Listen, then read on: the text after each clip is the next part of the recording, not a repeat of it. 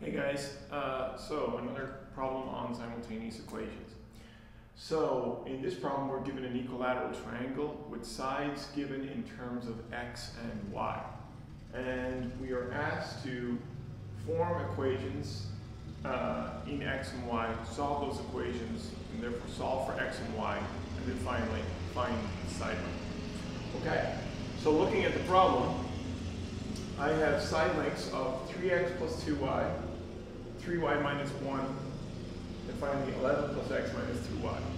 I have an equilateral triangle, so I know that all three of these sides are equal.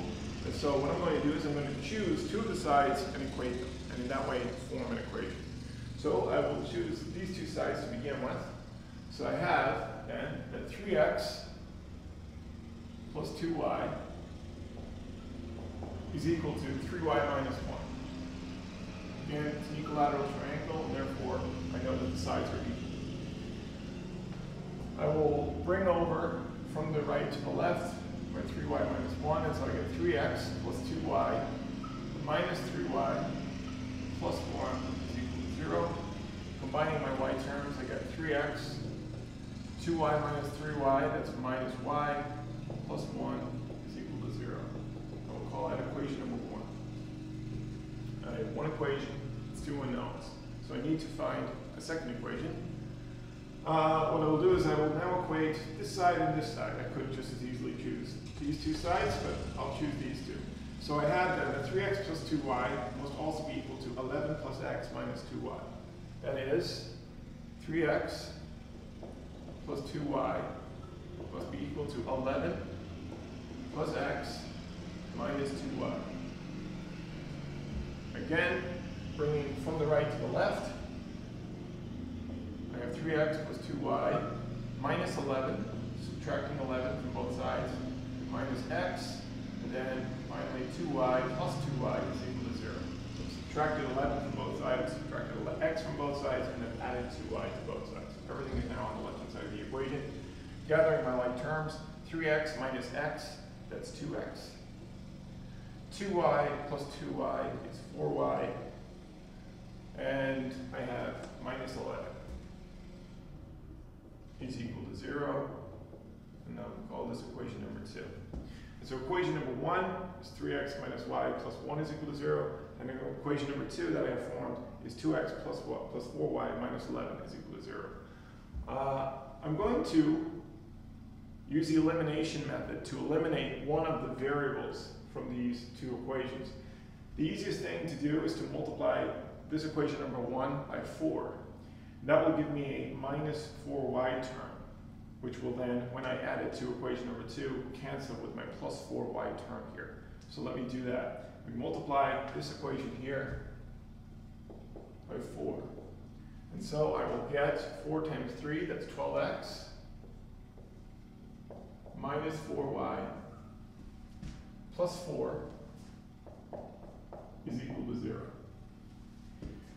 This equation I'll put underneath is 2x plus 4y minus 11 is equal to 0.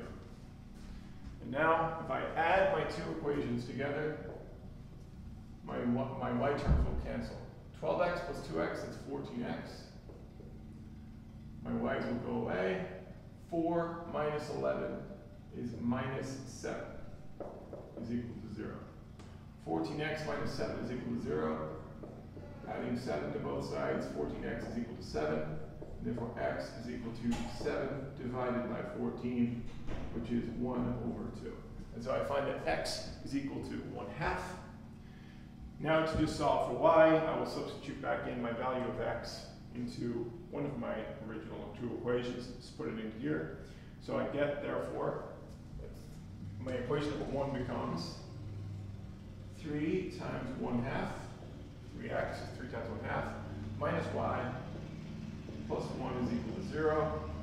3 times 1/2 is 3 over 2, plus 1 is 5 over 2. So I have 5 over 2. I'll add y to both sides, that's equal to y.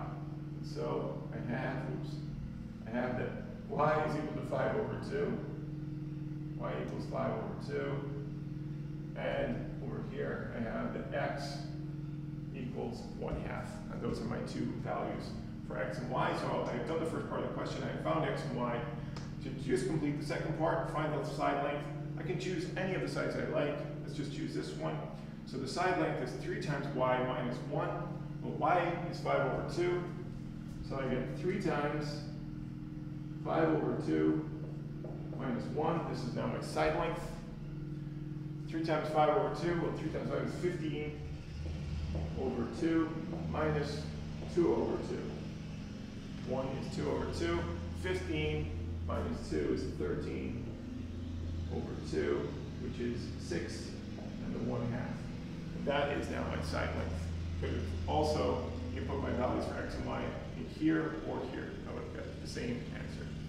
So I have solved the problem. My value of x is 1/2, my value of y is 5/2, and my side length is 6